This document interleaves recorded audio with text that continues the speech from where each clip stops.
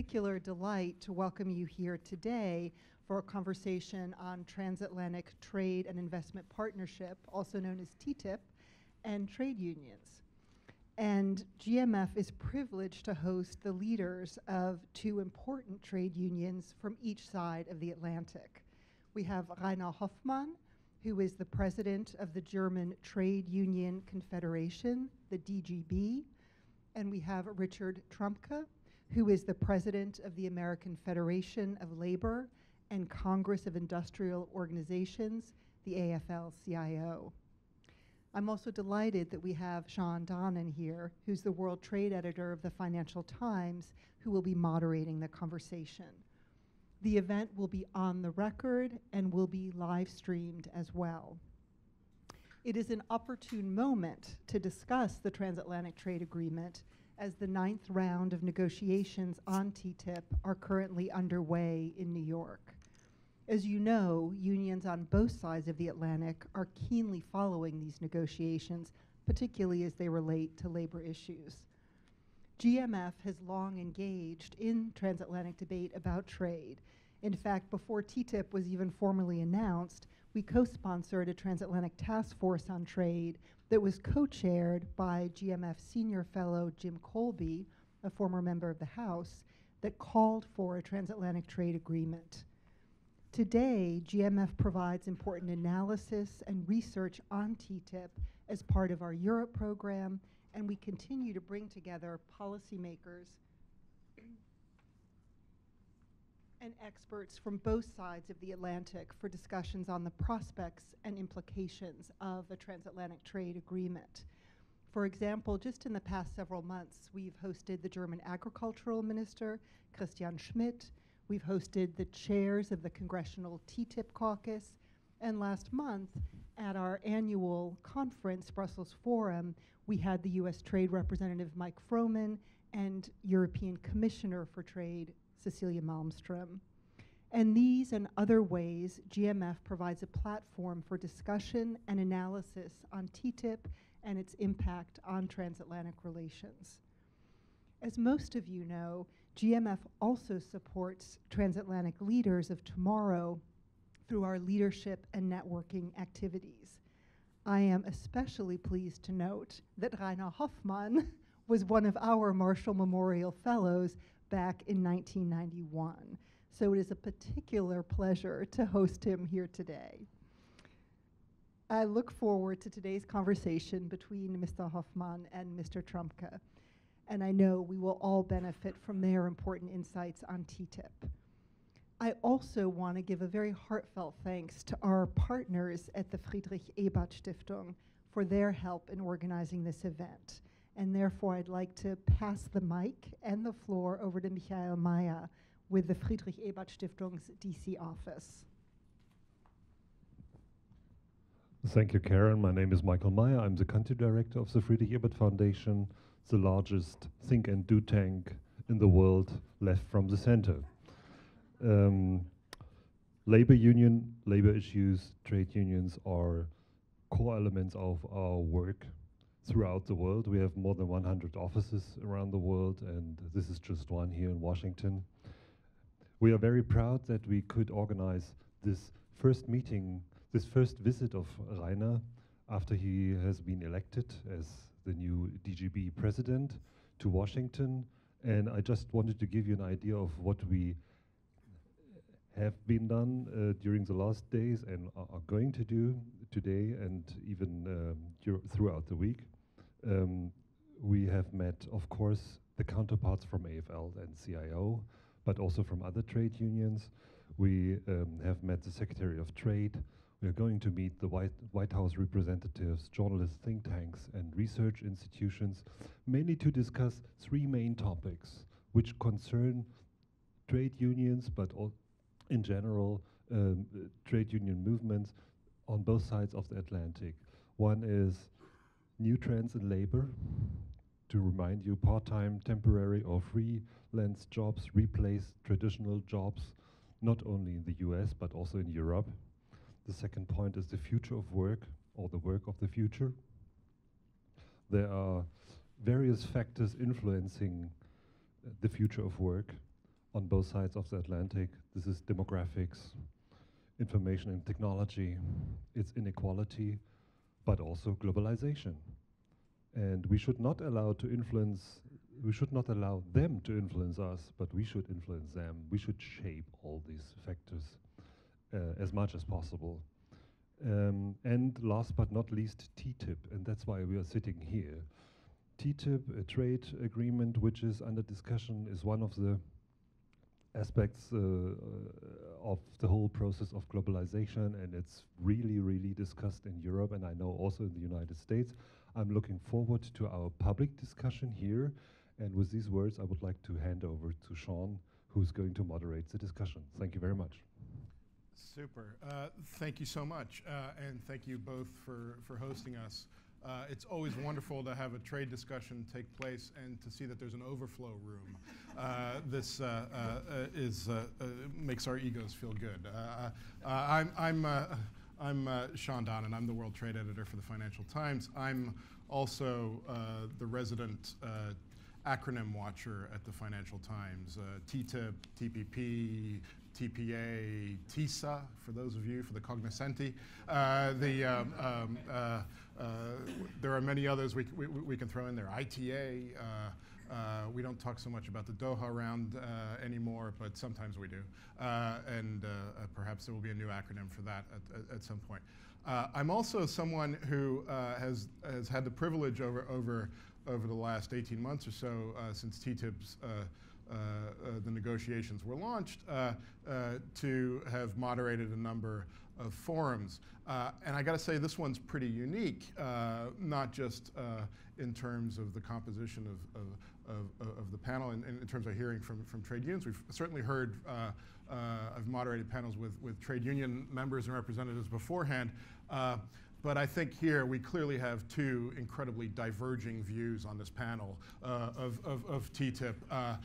And if there is controversy about it in Europe, and there were protests at the weekend, I'm sure we can add to that controversy here today with two men who will have widely different opinions of TTIP and where it should go.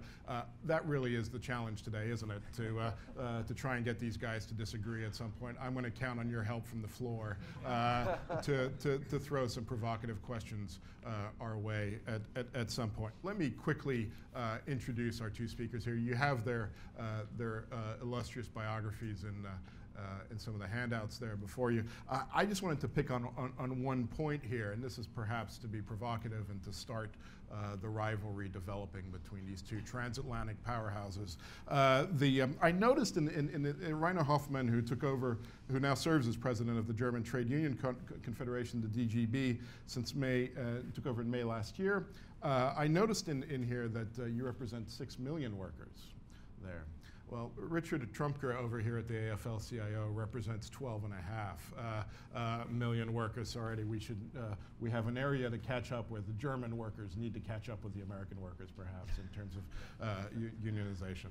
I'm going to get out of the way after this statement, and really my job here today is to stay out of the way and to let these gentlemen offer their views on things. We thought we'd start with 5 or 10 minutes kind of opening statements from both of them on the kind of the view of TTIP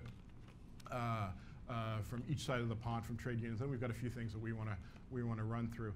I think we'll then open it up to the floor and get us all the way in good time. Around 2:30, I think, is when we're scheduled to go. So Reiner, we thought since you're the illustrious visitor, we'd start with you and really. I mean, TTIP, as was intimated in the introduction, has been a big topic of debate in Europe. There's a lot of robust political discussion of it now. I wonder, from where you sit, how you view the project and what your latest thinking is on what needs to happen for it to be the kind of agreement that you can live with. Yes, first of all, thanks very much for the invitation. It's a pleasure for me to be here, especially at the German Marshall Fund, as it has been mentioned. It's not the first time, but the first time in my new capacity as a DGB president. And as you said, TTIP is widely debated in Germany as in Europe as a whole, and I think for good reasons. As we are pretty much aware that trade is one of the key drivers of globalization. And our experiences over the last decades has been that globalization has not led to a higher equality, it has increased inequality. So this is a starting point for us to reflect what has to be done to shape the process of globalization for more fairness, for more equality, and what role trade and investment, foreign investment, can play in this process. So we are not simply against TTIP because we know trade is a reality. And with a lot of good results, and even if inequality has been increased, we know also the fruits. But for us it's important, and that makes a difference. Instead of continuing to organize simply a neoliberal approach of free trade, how we can get out more fair trade, and to which extent TTIP can support this political project for more fair trade. And from a European perspective, as we have discussed this also widely under the umbrella of the European Trade Union Confederation, the ETUC, how we can push, especially the new Commission, with Jean-Claude Juncker and with Céline Malmström. She's from Sweden and responsible for trade. She's a trade commissioner, to take a different approach as the Barroso Commission has done in the last years. And a different approach means, and the first results are quite positive, that we need a much more transparency. This was one of the biggest failures of the previous Commission, to keep everything behind closed doors. That creates suspicion for good reasons. So the first success we have made with the new Commission, with Jean-Claude Juncker, with Céline Malmström, to open up the doors, to open up the windows, and to look more into detail, and to have an open, frank public debate on it. This is the first condition, or this is a precondition, to make out of the TTIP negotiation success we have in mind. But the second important element is, if we talk about trade, we have to talk about labor. And what does it mean for workers, and what does it mean for working conditions? And here, especially since I have been here in Washington since Sunday, I got even more arguments why we have to put labor into the core of the negotiation. Because it cannot be to talk about a more fair trade approach without any recognition of core labor standards of the International Labour Organization. This is for us a precondition. To have an equilibrium between trade and the consequences for labor, at least a recognition would be necessary. And if I see how a German company is behaving in the United States, which would be unbelievable and simply not possible in Europe, I think this cannot be accepted. This gives another proof why we have to put the ILO core labor standard into the core. That means, for example, recognition of trade unions. That means, secondly, recognition of collective bargaining. Both is not the case in T-Mobile in the United States.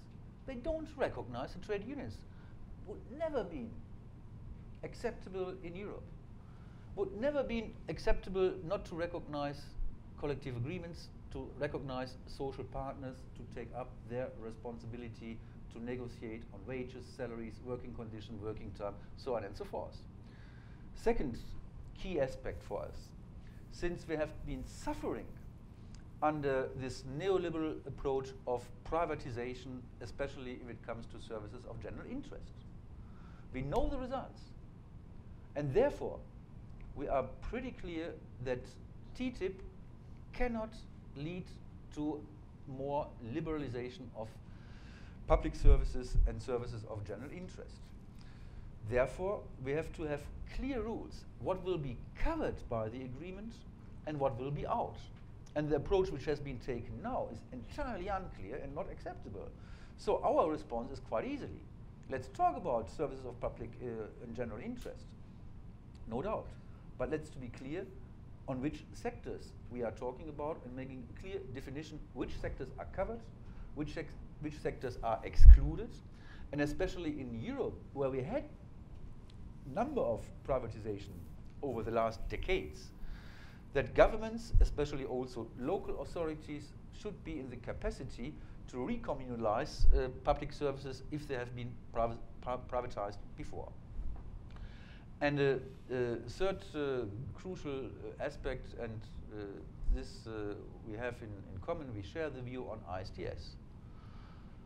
How can it be that between the United States and Europe we need a specific private provision on ISDS? We have decent legal systems in the United States. We have decent legal systems in Europe. So there is no reason to continue with an approach, and I'm pretty much aware it was an invention of the Germans. Yeah? Sure. Yeah. For reasons from the past, some countries, even a trade unionist, can understand. But between the United States and Europe, I can't understand it at all. Therefore, we have to get rid of it, and this would be the first important step that we could support the negotiation to make them successfully. And we are both ready to support, if you like, to have a decent TTIP agreement which leads to more fair trade. Then I think we are on the right path, we are ready to contribute to, and not continuing with this process of globalization without any decent regulation. And let me say a couple of remarks where I see also a number of advantages where we have to look at and to go a little bit more into detail, because it's a quite complex issue. But if it comes to harmonization on technical standards, because this is the core of the negotiation by the end of the day. And if I compare the situation, I'm not familiar with all the details, but I'm pretty much convinced that Europe is not always the champion in this negotiation. That we have decent standards in the United States, which I can imagine would be also quite helpful, quite useful for Europe, and vice versa. Yeah. But let's look at it. For the pharmaceutical industry, for the chemical industry, for the car industry, many other sectors.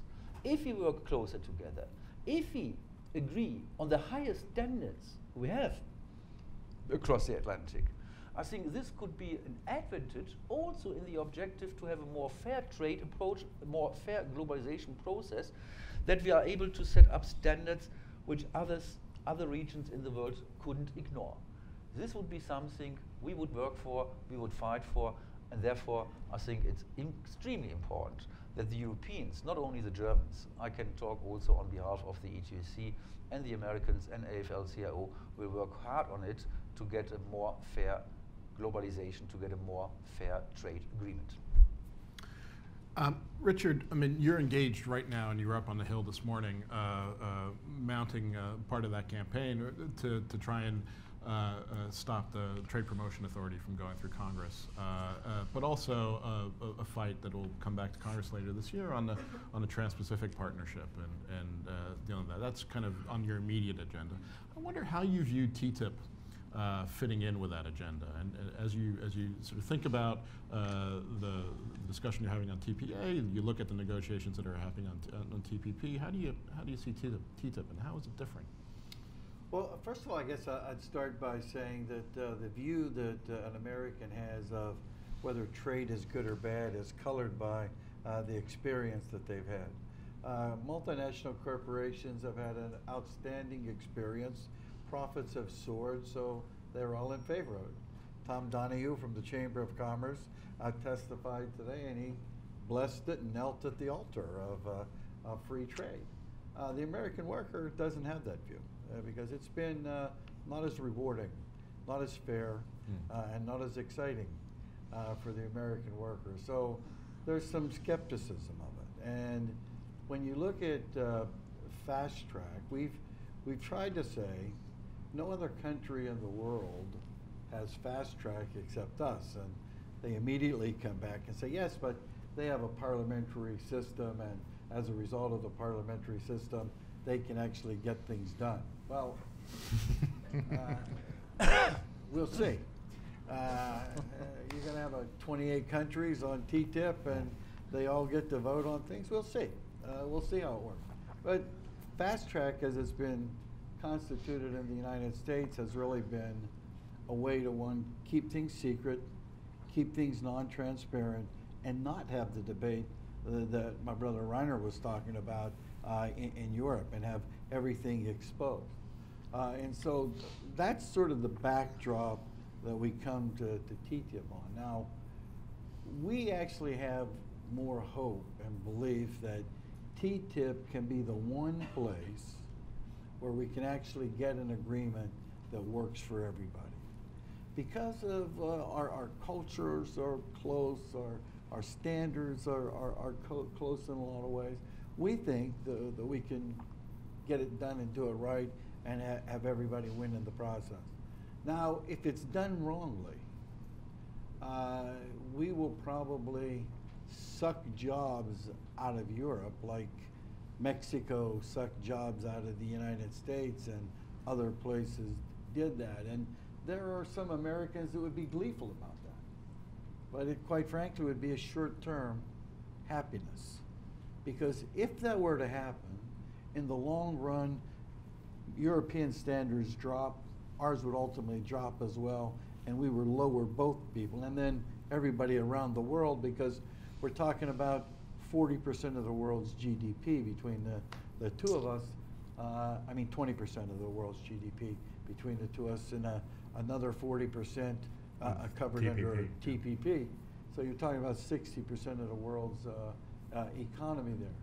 So what we're particularly interested in is trying to work with our counterparts in Europe to make sure that we get an agreement that raises standards, not lower standards. And there are 4 or 5 issues that we're very, very concerned about. The harmonization of standards is obviously one place that we're very, very interested, because you could simply harmonize them by saying the lowest standard prevails, which would drive everybody's standard down. Or you could do it the other way by saying the highest standard prevails, and then work through which one was ultimately the highest standard. And I think both of us agree wholeheartedly that we should be lifting standards up, not driving standards down. And then Reiner talked about the ISDS. The ISDS has been a secret tribunal that has benefited corporations and gives them, foreign investors, special rights that human beings don't have. No human being can file a case under ISDS. Only a foreign investor can do that. And as a result, it becomes unfair. And they become runaway panels. Regardless of the direction that countries have given the panels, once they're impaneled, they make a decision. And what is a fair and equitable economy to them may not be what it means to anybody else. But they have enormous power, the power to overrule regulations, state, federal, and county. And last week, there was a case in Canada. Case was a stone quarry was coming up to its boundary line. It needed to expand its territory. It was surrounded by sensitive environmental areas, so it petitioned for an extension of its boundaries, and the agency said, no, you can't have it. It's too sensitive. You'll destroy this area. Well, they went to court. They lost in court. And then they went to the ISDS. And the ISDS said, well, of course, that doesn't mean that's not fair and equitable. You get damages from Canada. And that just That's just one recent example. There are more and more and more cases being filed under ISDS. And let me make one other point. Reiner's exactly right. I mean, our judicial systems are so well developed, you can't even make the case that somebody needs ISDS because they won't get justice in either one of our courts.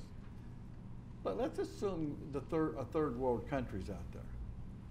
A third world country, you can put significant pressure on them to reform their system by saying, if you don't reform them, we won't invest there. When you have ISDS, they don't have to worry about the system being reformed. They use ISDS to get whatever they want, and it takes the pressure off of the third world country to actually develop and enhance its judicial system. So it flies directly in the face of what it's purportedly set out to do. So that's a second issue. And Reiner talked very, very clearly about the labor standards, core labor standards, and how those have to be included. I testified this morning on TPP, and I'll tell you something that I hope shocks you. Because when I first found out, I can tell you, I'm not often left without words. But when the General Counsel of the U.S. Trade Representative and the labor liaison said to us that murdering a trade unionist or committing violence against a trade unionist doesn't violate our trade agreements, I was shocked. I mean, how can you have labor standards if you don't have the most basic right, the right to live, let alone do anything else? And that's how far down it can go. And we pledged together, the European trade union movement and the American trade union movement, that we would work together to make TTIP something that lifts standards up, not drives standards down. That it helps people, that it doesn't hurt people, that it doesn't just increase the profits of multinational corporations at the expense of society and everybody else. So we're hopeful, but I can say we started 5 years ago trying to shape TTIP. We've submitted dozens and dozens and dozens and dozens of recommendations to the trade representative with specific language about how the agreement could be made better. And I think of the hundreds that we've submitted, maybe 4 have found their way into the opening proposal that the United States put across the table. I told our trade representative that I don't know about where he negotiated at, but the employers that I negotiated with, if I didn't ask for a wage increase, I surely never got one. And so they never asked for the improvements that were there. This is a different opportunity. If both of us make up our minds that this will be the standard that the rest of the world has to meet, then we've done something good for everybody, including our workers and our country and everybody else. I just want to sort of test the acronyms a little bit with the audience. I'm conscious that I live my life in an acronym soup, and therefore I'm more familiar than some with it. But does everyone know what we're talking about when we talk about TPA? I mean, put your hands up if you know what Trade Promotion Authority is and how it works, and so on. Okay. Yeah. So we got about half of the room. Let me just very quickly explain that this is what is known as Fast Track Authority. It's under the Constitution. Help me out, Richard, if I get it wrong. The Constitution says that the Congress, the Senate, and the House are responsible for trade agreements. Right. What this does is say to the President, here's some objectives that we want you to meet. You come back and we'll give you an up or down vote. Now, first of all, they don't decide who the countries are that'll be in the trade agreement. Second of all, they let the President certify whether the objectives have been met or not. And yes? I was just going to say, let's just tell them what it is before, tell them trying to why you tell don't them. like it. But it's a kind of, I mean, so it expired in 2007, was last passed in 2002, and President Obama, and I think the wide consensus, he needs this to complete negotiations on both the Trans-Pacific Partnership and on TTIP as well. So it's relevant to. Richard, what are the chances of this getting through Congress? What do you think the numbers look like right now? There was a bipartisan bill introduced last week, and the Obama administration's hope is that that'll pass through Congress fairly quickly. Well, I think on the Senate side, they'll pick up some Democrats in the Ways and Means Committee, which is the Committee of First Jurisdiction. It'll be passed out of The their Finance Committee in the Senate, right? Finance Committee. I'm sorry. It'll be passed out of there later this week. Or maybe next week. They'll probably pass it. I think they'll get fewer votes, Democratic votes on the Senate floor. So while it will pass the Senate floor, they will lose votes on the Democratic side and some Republican votes. On the House side is a much different issue. They will probably lose 50 to 60 Republican votes, and the Democrats will probably maybe lose 12 to 15 Democrats will vote for it, which means that fast track would not pass, and they would have to go back and negotiate it like Bill Clinton did without fast track, and be more open and more transparent. How is that going to affect the TTIP negotiation? I think that's something that we can come back to perhaps. Reiner, I'm intrigued in the politics of trade nowadays in Europe.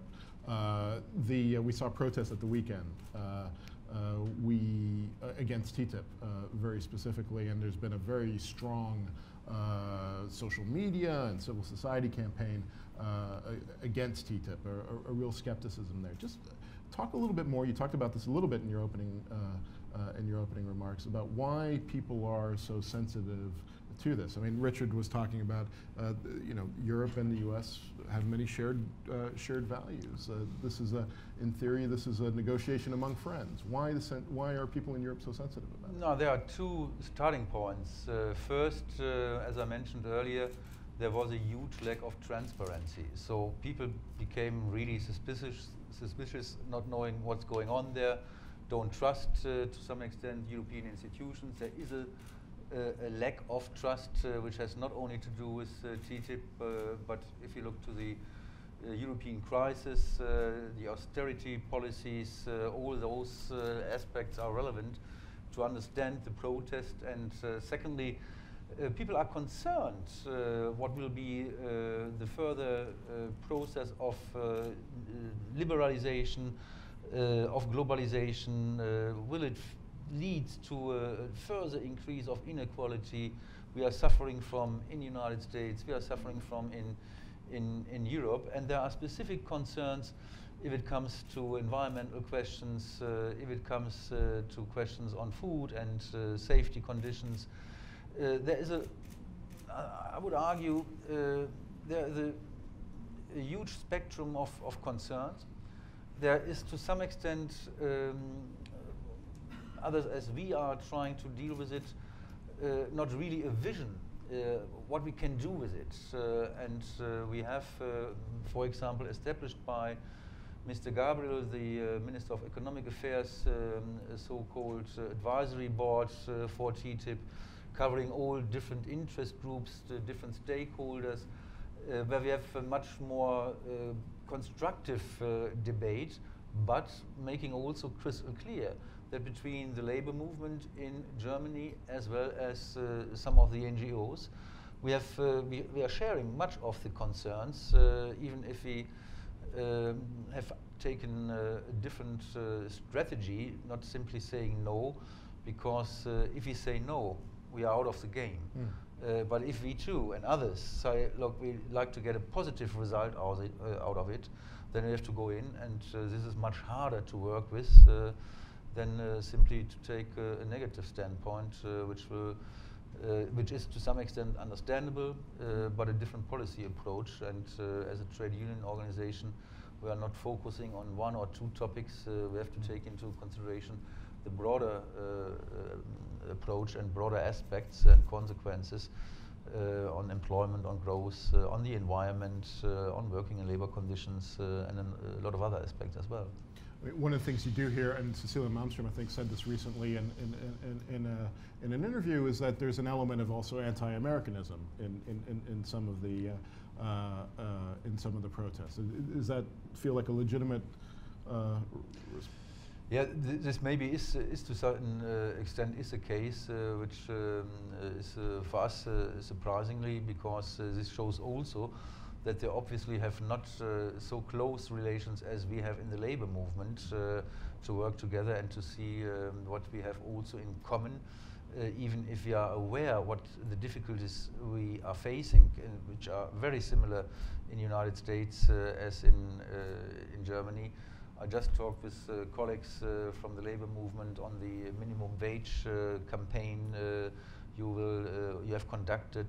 We just succeeded after a struggle of 10 years to get a minimum wage in Germany.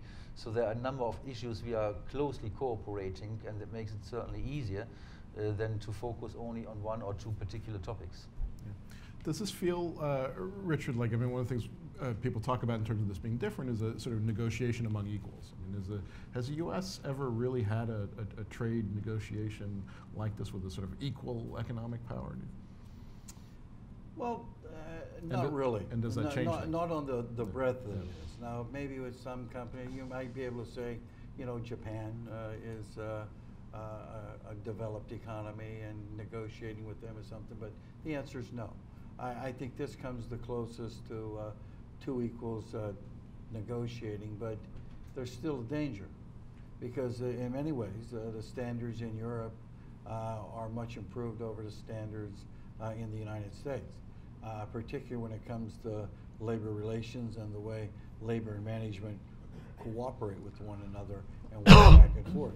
And there's a danger that gets undermined, and you take the American system, which is adversarial from the get-go. I mean, American business doesn't believe that unions have the legitimate right to exist. And so, by and large, they do everything they can to eliminate us. And they find help with politicians in state level, federal level, local level, and there's a continuous fight and attack after us. So this is more equal sitting down, but it is also fraught with dangers for both sides. Can you imagine there being the political heat here in the U.S., especially as we're going to have an election year next year in 2016, in a discussion about TTIP compared to TPP? I mean, is it? It does feel, coming here as a neutral observer, I should state here that I'm an Australian, so I am completely neutral in this negotiation. But it does feel like there's just inherently a much more controversial discussion to be had on TPP with the involvement of countries like Vietnam and labor standards there, and it feels much more like a traditional sort of trade political arena on TPP. And TTIP, I mean, it's hard to imagine the folks on Capitol Hill getting exercised about the Germans, but perhaps I'm wrong. Oh, well, you know, look, we've been trying to get human rights into these agreements, and they finally put a word in, not an enforceable word, but a word that says human rights. And you got 4 countries that in TTP that have been human rights violators. You got Singapore, you got Malaysia, you got Vietnam, and you got Mexico. Brunei. Yeah, Brunei. Right.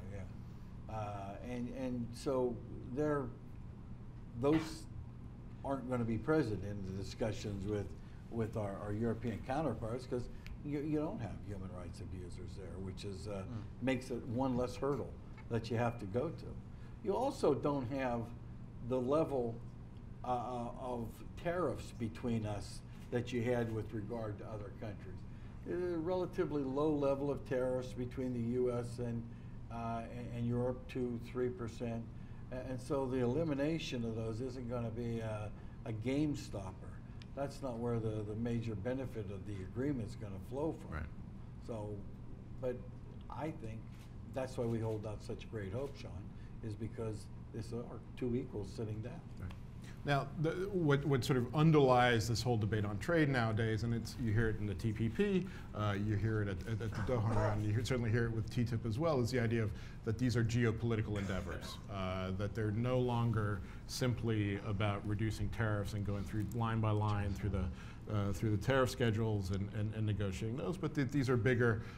These are sort of, it's about holding hands across the Atlantic and seeing off or getting our interests aligned or your interests aligned in terms of dealing with China and responding to the rise of China, in setting the rules for the global economy, in also just strengthening the transatlantic alliance as you prepare for what some people have called an Asian century.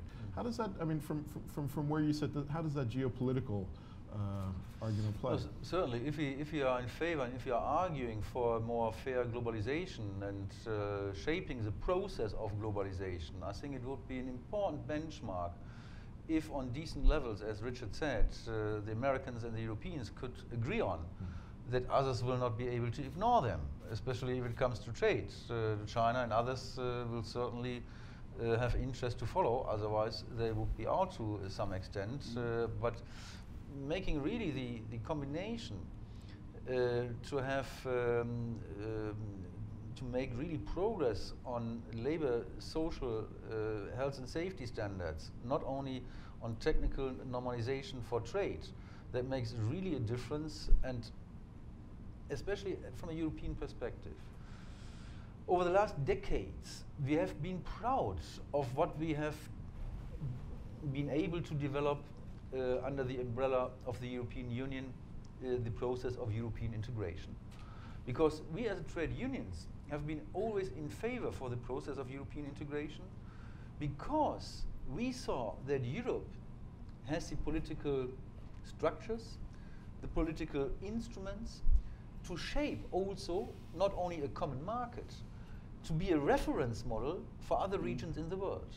And it has been for a long time a model of reference, especially if it comes to social standards, labor standards. Don't talk about the last 2 decades. There have been lost decades, especially under the Commission of Barroso. But as a trade unionist, I'm still a believer on a European integration process as setting up standards for shaping the process of globalization.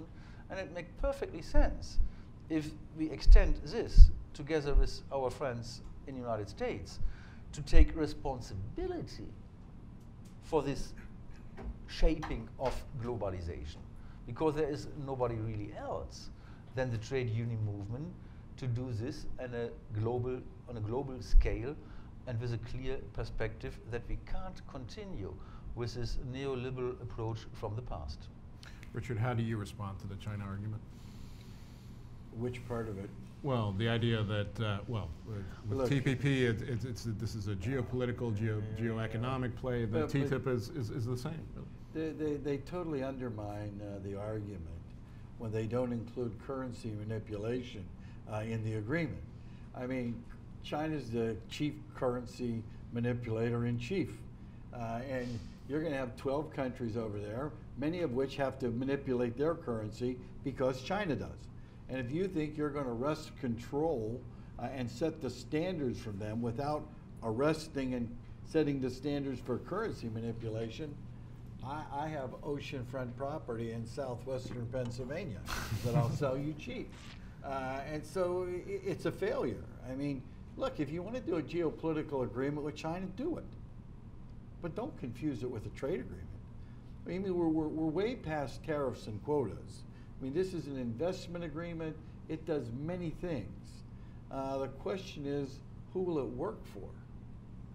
And if all it does is attempt to be geopolitical and they forget the rules that affect everyday workers in the United States or with TTIP in Europe or both of us, then it's going to be an unmitigated failure.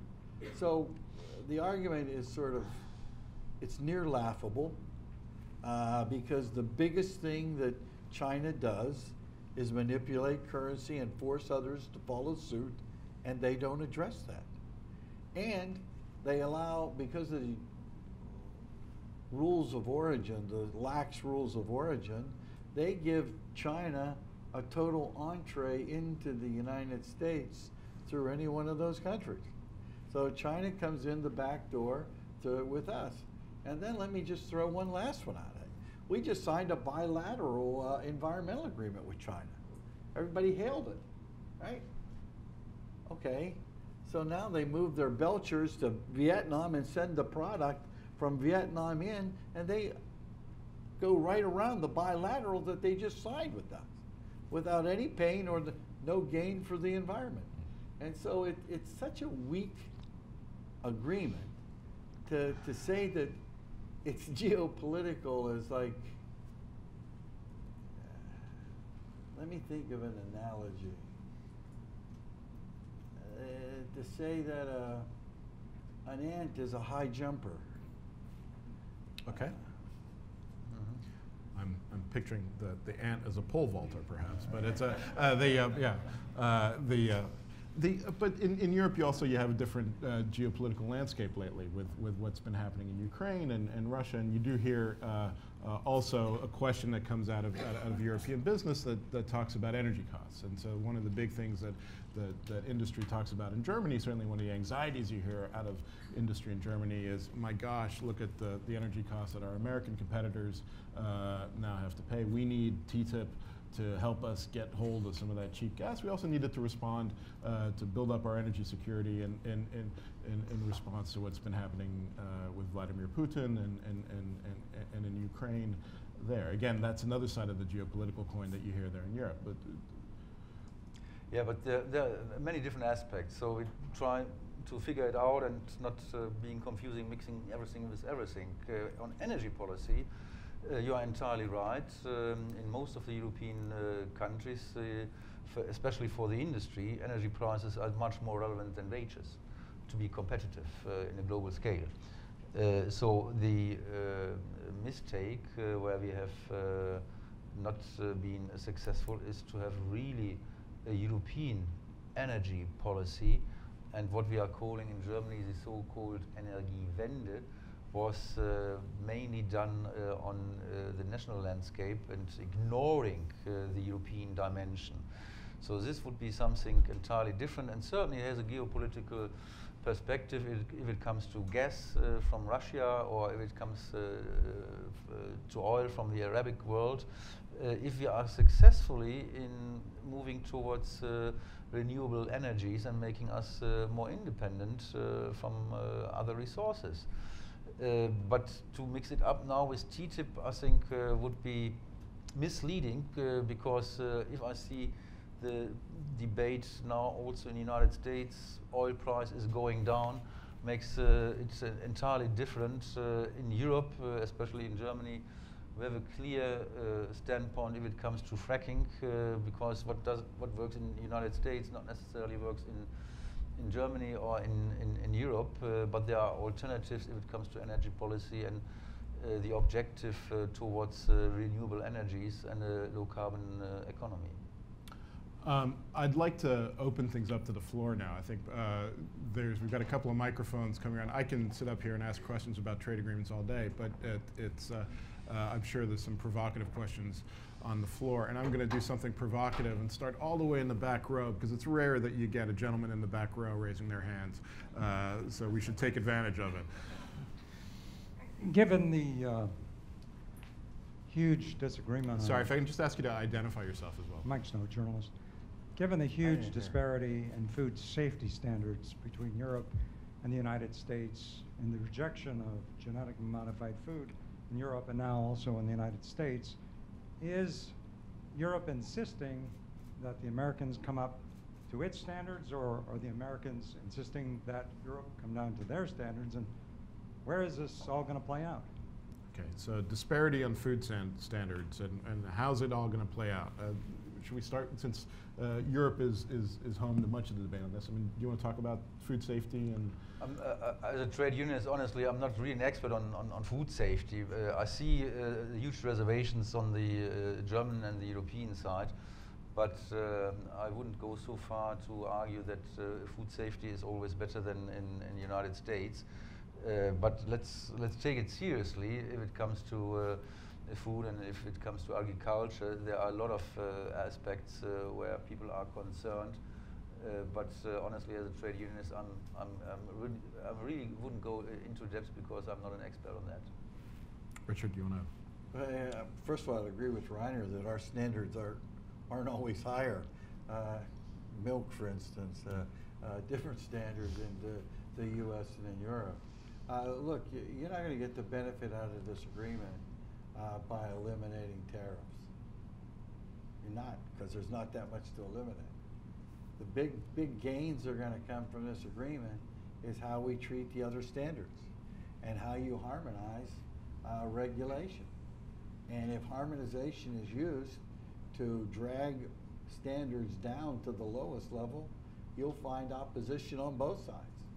If it's used to raise standards up and work to raise standards up, then I think you'll find support from both sides to do that. That'll be where the tussle's at. Yeah.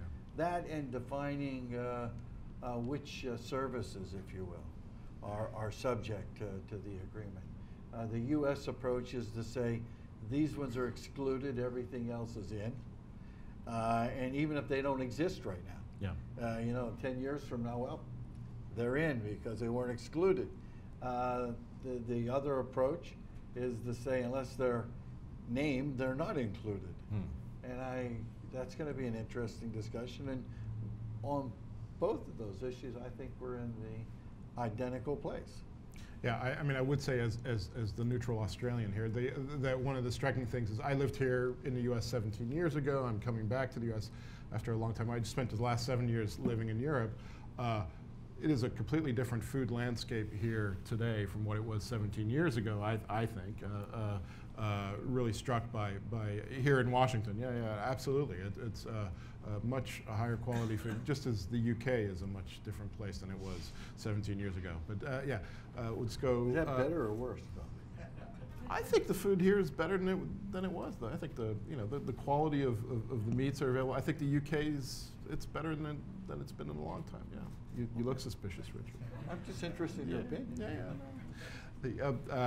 We went to the back row. We should come to the front row, but the man in the second row has had his hand up longer than you guys in the front row, so we'll come back to you. And he has a three-piece suit on. And he has a three-piece suit on, which is rare on a hot day in Washington. Well, actually, because it was a cool day when I went out. I'm George Dragnich, and I'm a former Assistant Director General of the ILO in Geneva, so I was delighted to hear both gentlemen refer to the core labor standards. These are the 8 conventions that we all subscribe to as what should be the basis for membership in the ILO. The U.S., of course, is a keen member, but has only ratified 2 of them, forced labor and child labor, and isn't about to ratify any more. Even the Obama administration, when it controlled both houses of Congress, did not attempt to do so. You certainly can't do so now with the current Congress, but even so, there have been ways for the U.S. and the ILO to work together.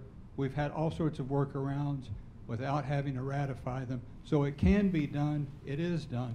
I'd like to hear, gentlemen, how you might do it within the context of this, because you'll never get it as a legally binding instrument, which they are. They're treaties. Sure. But how do you practically bring it into the agreement without it being a legally binded because the agreement will be legally binding. Good question. I think there's 2 aspects to it. Not only do you have to have the core labor standards recognized and have what they stand for recognized. And I don't care whether you call it the core labor standards, as long as you got freedom of association, freedom to collectively bargain, and those standards as defined are recognized. The second thing you have to have is, after you agree to them, they have to be enforceable. And the weakness in the past agreements that we've had is they aren't enforceable. And so we have core labor standards, and IKEA comes from Europe over here, and they immediately drop to the lowest level of labor relations that's here, and their members back home go, I don't recognize that company when it came here. and before long they want to transplant that back. And that's called the spiral to the bottom. And that's what we're not going to let happen. So I don't care what you can call it Fred, but those standards have to be in there. The meaning of those standards, core labor standards, core ILO standards, have to be in the essence of the agreement and be enforceable. Now, I think if Mike Froman was here, he would say, well, that's exactly what I'm doing in the TPP. We've got core ILO standards that'll be in the labor chapter there, and they're going to be enforceable for the first time, and that's why you, Richard, should be backing me on this. Yeah. First of all, he doesn't have the core labor standards. He has the declarations, which are not enforceable. That's the reference that's made. Big, big difference. Second of all, even if he did, there's no way to enforce it here. You have to depend on a government. And let's see, we have a President Scott Walker, and he's going to enforce labor standards for us? Well, that'll work out real well for us, don't you think? Mike's agreement, although he's a nice guy, and I like Mike, is just fraught with inaccuracies and holes in it. Because you can't enforce what he says is there, even though what he says is there isn't actually what is there. Right. Reiner? No, I agree with Richard said, and once again, I was really much surprised to see how European and especially German corporations behaving in the United States without recognizing especially the two conventions Richard has mentioned on the freedom of association and on collective bargaining. I think these are key issues we have to enforce and we have to put on the table and to make a clear link with TTIP. Otherwise, I think we would be really missing an opportunity. Let's go back to the floor. Let's go to the middle of the room. Gentleman there. Just keep your hand up. Yep, that's him. Yep, that fellow there. Yep. I'm Basil Scarless. I used to deal with trade policy years ago at the State Department. And I'd like to go back to the first question and have you expand on it a bit, dealing with health and safety standards. They've always been different. It's always been a bone of contention in these types of negotiations. Perhaps one solution would be that we're both civilized, developed countries. Perhaps Europe can recognize our standards and we would recognize your standards, and that would at least expand trade. Could you both comment on that? So that's the idea of mutual recognition, which is one of the things we talked about. Reiner. Mutual recognition would be one possibility, but I would be much more in favor if it comes to health and safety standards, as it comes to labor standards, that we go really for an harmonization to have decent standards at the highest level. Because with this mutual recognition, you have the risk that we still compete then with different levels. One are much more elaborated than others, and this would not be what our objective is. Richard? Well, my question would be to you, what's the purpose of the agreement? What do we hope to accomplish by doing a trade agreement? And if it's not, well, expand trade to what end? So the corporations make a lot of profit? We've succeeded. We've succeeded. And that doesn't matter either, because as GDP goes up, it doesn't mean that people are living better. Inequality still exists. Inequality grows while GDP raises. If the idea is to negotiate an agreement that benefits the people of both countries, Europe and the United States, then you have to look at bringing things up and not down, or simply saying, okay, Europe says, okay, we'll recognize your bad trade laws. But now he has to compete with those companies that do bad trade laws. And soon his companies will say, I like that bad trade law. That's what they do when they come here. They immediately flush themselves of all the ideas that they gained and lived with in Europe. And they go down to the cesspool that we're at. That's what we don't want to happen. We don't want this cesspool on labor relations to get transferred over there to make what is a workable system less workable. Let's come to the front row. I promised you guys earlier. Yeah. Thanks. Again, if you just introduce yourself. I'm Stefan Groby with Euronews European Television. I guess I have a practical question. Mr. Trumka, you mentioned at the beginning the limited input you had when the negotiations started. I'm wondering. Not input, results. Oh, results, right. I'm wondering, are you kept in the loop?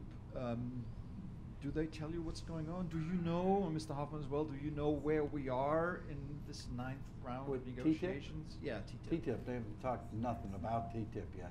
I mean, it's just in the first stages of trying to harmonize or trying to recognize what the different regulations are. So they haven't moved it at all. But there's been absolute secrecy with regard to TPP. I mean, even though we're on the Trade Advisory Council, they've classified the documents as top secret. You can't talk to anybody about them. You can't show them to anybody about them. You can't go and ask an academic to do a study on it. So they've kept the thing in the dark. And, you know, we've had, access isn't the problem. Knowing what happens is the problem. And it's been blind. Like I said, we submitted 200 plus suggestions. And how they get accepted or rejected, or accepted for minor ones, but how they get rejected and where they go, who knows? How the offer gets formulated, no one has an idea except Mike Froman and a couple of different, a couple of people. And business has, I would say, more influence. Wall Street has influence on these agreements. You can see the way they come out, how much influence they have. And you know, we're stuck with the May 10th agreement that was negotiated by George Bush. Here we have a Democratic president, and we would have liked to see those standards increases, but we're going to end up with the May 10th agreement under George Bush, where the government decides whether they'll take something. There were no time limits, so they can go on for years and years. Guatemala, you have 6 years in running. That dispute's been going on. Colombia, since the work plan was adopted, 105 trade unionists have been killed, murdered, assassinated in Colombia, and the government does nothing about it. I mean, so it's not just access, actually. It's real input, and we have had access. You can say everybody has had access theoretically, but it's been kept in secret, so the public hasn't debated it. Even the fast track, or the TPA, they agreed to the bill. They dropped the bill in on Friday. Notified me late Friday night that they wanted me to testify today. Oh, by the way, they had a hearing on Friday after the bill was dropped in. 120-page bill. No one except the two authors had read it, so they had a hearing on it that day. Tuesday, we went and testified today. I'm marking it up tomorrow, and that bill will be done. They fast track to short circuit the amount of debate that you can have on whether we're going to debate. Because that's what fast track is. It's a debate over whether we're going to debate it, the trade agreement or not. And so they say, no, we don't want to debate whether you can debate it or not. And you know, it's a ludicrous system that doesn't produce a good product. Let's come back to the room, and you gentleman there with your hand up, you had your hand up for a few minutes. Hi, Tim Reddon. I'm a fellow at GMF. I guess I should just preface sort of two different statements here. So as an American citizen, I think we do need to have the free and fair trade conversation. And I think that this is really important, and I appreciate that you're doing this. Because a lot of us have been struggling since the financial crisis, and especially my generation, we're still struggling to make ends meet, office workers too. But as an intellectual, just an academic question, are agricultural subsidies going to be on the agenda between US and Europe? Are we going to talk about Europe's common agricultural policy? Are we going to talk about American subsidies? Because I think we also need to think about how this plugs into the global trade conversation. Because if we don't fix agriculture globally, Doha's not going anywhere. We're not going to fix trade globally. The World Trade Organization is going to continue to sputter. And also, I think there should be transparent conversations too. Thanks. Reiner, do you want to? Trade is certainly a big issue under the umbrella of TTIP. I can see the interests of the Americans. On the other side, we have quite negative experiences in Europe, because if you look to our common market on agriculture, it's still a disaster because we are subsidizing it with more or less still a little bit less than 2/3 of the EU budget. There is a high need for reform. This will not be resolved. I can't see it in the frame of TTIP. You might not want to stop at agriculture. You might want to talk about state-owned enterprises as well, because they, in fact, get subsidized improperly in a lot of different areas as well. Will they be discussed? Yep. But you'll get to see who has the biggest amount of political donations when you see the results. Because the Americans are going to fight tooth and nail to maintain those subsidies because they have a strong lobby. The ones with the strongest lobbies, the ones that will win. It's not about, they want you to say, they want it to be about, this is the best thing for the consumer, but they will advocate multiple things that aren't the best for the consumer because there's a strong lobby. And that's not going to change in this agreement between the two of us. He's going to face it on his side, we're going to face it on our side. The same thing. And it's all the way down the line with agriculture, intellectual property, medicine, state-owned enterprises, procurement, buy American clauses, all of those things are going to be, people are going to be pushing for. The difference is normally with every other piece of legislation that affects your lives, it's out there for people to understand so that you can go to your representative, you can lobby them and say, change this, amend it. But with this agreement, with Fast Track, it goes into this black closet and it comes back out and they plunk it down and say up or down. Now, okay, so you wanted to get rid of a milk subsidy. And you say, am I going to vote no, all the other benefits for a milk subsidy? Well, maybe yes, maybe no, depending on how important that milk subsidy is to you. But what it does is it makes it difficult to get a trade agreement that really works for everybody. And one that really lifts everybody's standards up as opposed to driving it down just because of the way the structure is, the system is. Now, every proposal that goes out, they put it out. You can read it on the web after they're there. It's there for every citizen to look at. You can't get ours. You can't get them. They're classified. This time, more than any of the other times before even. So the secrecy in this, in TPP, has been worse than at any other time. And that's dangerous to all of us. Because that ought to be out there. And you ought to be able to say, I like it, I don't like it, I support it, I don't support it. But if you don't know, and they come out and they plunk it up or down, vote yes or no. Now, in the name of fairness, I did Mike Froman before. I'm going to do Ron Wyden now, the Oregon Democrat. Now, his argument, and it was there in the Senate Finance Committee this morning when you were there, is that he's fought to get greater transparency. He's fought for this kind of input period, 60 days, is it, after a bill is presented for public comment, after it's done negotiated, you got 60 days to read it. 60 days. And then you go an up or down vote. You still don't get to change it. You don't get to amend it. You can't make it better. You either vote yay or nay. And there's never been agreement, I think there's been a nay, particularly out of that committee. They've never seen a trade agreement that they didn't love and want. Let's go back to the floor. You were, sorry, the third row, just behind you, sir, and then we'll come to you. I am Adam Chegoff. I'm from Congressman Joe Kennedy's office, although I'm here in my own capacity, so I don't speak for the congressman. It's been said that European companies, whenever they get to the United States, just act completely different from the way they do in Europe. However, when Volkswagen set up a plant in Chattanooga, they ended up, I guess, importing the European model by staying neutral in the union elections and even by proposing to set up German-style works councils in the United States.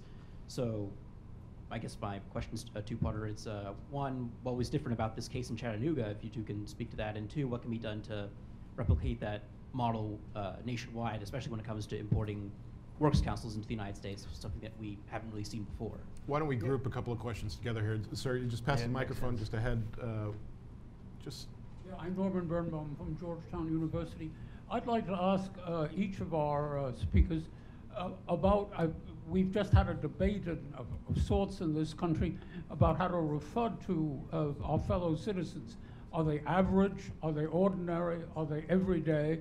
One of the more preposterous aspects of the current political campaign. So I hesitate almost to speak of ordinary members of your unions, but I don't know what other word to use. To what degree are these ordinary members interested in, aware of, mobilized, informed about this extremely intricate and yet terribly important debate? Okay, so why don't we start? What's different about Chattanooga, and what are your members doing? Reiner, why don't we start with you? So far as Chattanooga is concerned, this is a ridiculous example if it comes to trade union recognition.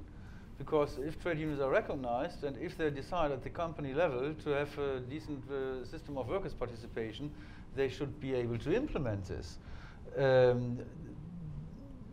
As it is the case in T-Mobile, where trade unions are simply not recognized. And I think this cannot be under a framework of a trade agreement between the United States and Europe, that we simply ignore such fundamental provisions. So the idea that in Chattanooga, Volkswagen imported German it's not the question, to my knowledge, that VW was simply trying to export it. It was a debate with the trade unions in Chattanooga and with the colleagues at the plant of UW, and it was a common approach that this should take place in UW in Chattanooga, as well as it takes place in other plants all over the world, if UW is concerned. So it's not simply exporting our model, which is, by the way, not possible. They have to agree upon it, and if there's a common understanding, and if they like then to introduce it, even in a modified way, however, that should be possible, and not simply that we are telling our friends in the United States, you have to establish in every plant, in every factory, a works council. That will not work. Richard? Quite frankly, Reiner, I wish you would export it to the United States, because it's a large step upward. What you had in Chattanooga was an employer, and the employees decided they wanted to work together, and they had to do it a certain way, and they were going to do it. And you had a governor and a sitting senator step in, threaten employees with taking away money and their livelihood, and actually lie. You heard me use the L word. They lied to the American public to try to defeat the right of a company and a union or their employees to work together. It was horrible. The difference is that Volkswagen had the backbone and the foresight to say, this is what we want. And they actually did bring the values that exist in Europe to the United States, as opposed to saying, like IKEA has done, that says, oh, forget about that stuff we do over there. That's over there. And when you ask them why, they say, because we have to do it over there. We don't have to do it here. So this was a company that actually lived by the principles, and quite frankly, I take my hat off to them. And I wish we could get works councils of that nature in more of our plants, where employees, workers would have more a say in their future. You know, when they design an Edsel, guess who pays the price? We do, because we get laid off. We're the ones that lose our job. Now, what was the second part of the second question? Was our members aware? Yeah, what are you doing to mobilize your members? How are your members mobilizing? How aware are they of the debate? I can promise you that our members are aware. Since 2000, 60,000 factories have closed. Over 8 million people have been certified for TAA benefits, which means they've lost their jobs because of trade. They understand what's at stake here and how you can have good, fair trade or you can have bad trade and how it affects them. They're mobilized, In fact, in many instances, they're in front of the leadership. They're pushing this issue more than the leadership is, and some of our leaders are paying catch up with their own members. But in this time around, this is the first time ever that every union in the United States, every single one, whether they're affiliated with me or not, are joined together in opposition to fast track. We have every environmental group but one that is joining with us in opposing fast track. You have civil rights groups. You have religious groups. This is the largest coalition that has ever come together to stop fast track because it's bad, undemocratic policy that needs to end. Reiner?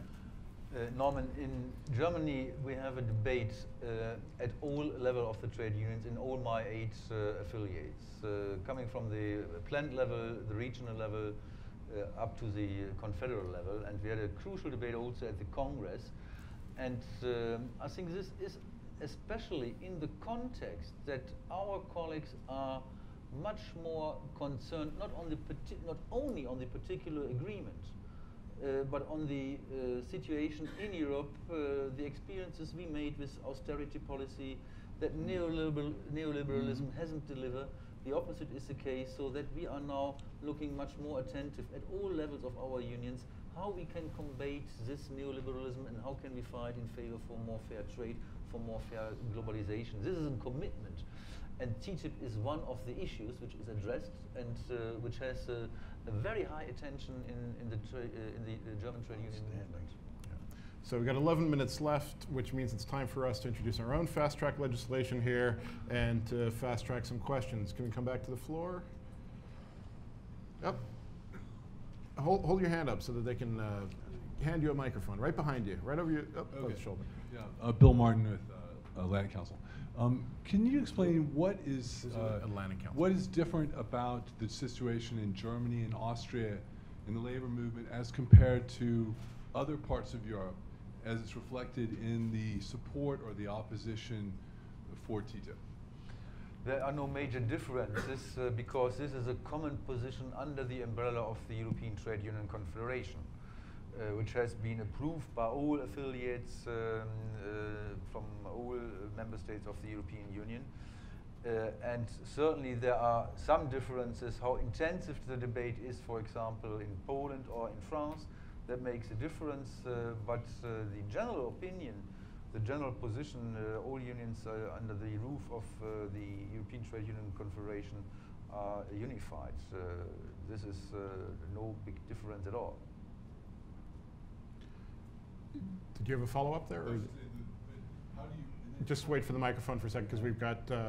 Can you also then speak to how that's reflected in popular opinion? Because there's obviously a big difference in popular opinion. Certainly there's a difference in popular opinion. We can see this easily. It has to do with that in some member states it's much more debated, it's much more in the political forefront than in others. But it has also to do with different traditions. I have been, for example, in Sweden, discussed with my colleagues from LO, from the labor organization in Sweden, and the Swedish trade union movement is entirely critical and on the same line as Richard Eim in the Swedish society. The debate is much more calm than it is in other countries, but this has to do with certain traditions and cultures in the different European member states. Just there, and then we'll come back to the front. Quick. Yes, Steve Sylvia, American University. Reiner, I'm curious, on the trade policy, are there differences between the DGB and the SPD as far as how to approach TTIP? No, there are no differences. Yes. That's some inside baseball here. Yeah. What are they? No, we have. It's a good point. We have started to discuss it spring last year. We established, as I mentioned earlier, or Sigmar Gabel established some sort of advisory board on TTIP with a number of NGOs, different stakeholders, employers, trade unions. Since SPD and DGB or trade unions have historically a certain linkage, we have discussed it also between the economic ministry and the DGB, and we draw up a common position which is more or less by 90% the resolution we have adopted at the DGB Congress. So Sigmar Gabriel, as a vice chancellor, is very much committed that we don't accept an agreement without any provisions on labor standards, ILO core labor standards. We are entirely critical if it comes to services of general interest. And I just spoke with Rich yesterday that the SPD and especially Sigmar Gabriel has understood, and he was coming behind our negative position, or that we simply don't accept any kind of private ISDS. How we could have a public settlement or a public mechanism as it has been proposed many years ago under the roof of the WTO by Pascal Lamy. We are trying to develop this further, but our position is that can be a pass through, but it has to be linked also with labor standards. Otherwise, it doesn't make really sense. But there are alternatives, and we are not simply ignore any kind of constructive debate how we can get out a best result of this under the circumstances. And I think at this point it's probably best if we circle back to where we started. Mr. Trumka, I couldn't help but be struck by your passionate case against Trade Promotion Authority. And I don't know if Mr. Hoffmann wants to speak to this, but I'm struck by it because I speak to a lot of Europeans, both here and also in Europe, and I can't think of one that sees a positive perspective on TTIP without Trade Promotion Authority. And the European argument is that you have these negotiations between the US and the EU that necessarily will result in a compromise. So nobody in the US is going to get everything he or she wants, and nobody in Europe will. And so their fear is that without Trade Promotion Authority, that you get into a situation where lots of amendments are put on the bill, and then it's gone. You can't have a transatlantic agreement. So I'm curious, what your response to that would be if you're condemning it to failure. And again, I don't know if Mr. Hoffmann wants to speak to the European perspective. That's not true. What we've done is we've offered 5 or 6 things that we think could improve TPA and make it workable. The first thing that we say is that Congress has to approve what partner companies you bring in. So you couldn't bring in a Vietnam or a Brunei that are human rights violators until Congress says so. Second of all, we would have the negotiating objectives that are in TPA would be specific to each country, because each country is different that you do an agreement with. So you would do those. The third thing is that the Congress would certify when those objectives have been met, not the president or the trade negotiator. There was a couple of other things, and if you did that, you could have a TPA that actually worked that we would then support. So it's not like we're saying you have to have 535 agreements to satisfy the 535 people in Congress, but you have a trade agreement, TPA that actually works and is not a reason to just hide, create secrecy, and be undemocratic and abrogate the responsibility that Congress has on trade. So an EU-specific TPA is what you'd argue. So a TTIP-specific TPA is what you'd argue for. Each one should be specific to the country you're negotiating with, and this would be a European-specific, yeah. So not a 28 different sets of negotiating objectives for the members of the European Union. There would be some that would be specific to each country, I'm sure. Yeah. I can exercise the moderator's privilege and just ask one last very simple question. Do you think TTIP is going to be concluded in this administration? I'll ask both of you. Concluded? In this administration, this U.S. administration, by the end of 2016, early 2017? Honestly, I don't think so. This will not happen because it's much too complex, especially if we both take our argument seriously. Then we have to work hard for it, and it will take time, and will certainly not going very, very quick. My concern, let me mention this at the end of our debate, is what will happen with CETA. Because if you are very critical on... This is the Canada-EU Yeah, this is the Canada-EU agreement, where we have also specific provisions on ISDS.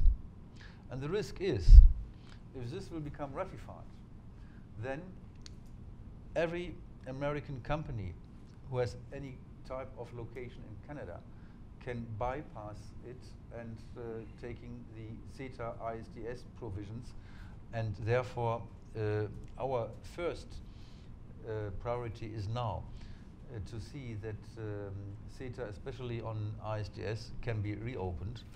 The Europeans are concerned. We will have elections in September in Canada. I'm not sure that this will really work, but we will try our very best that ISDS, as it is in the CETA agreement now, will not be ratified, because then we don't have to discuss any longer on ISDS in TTIP.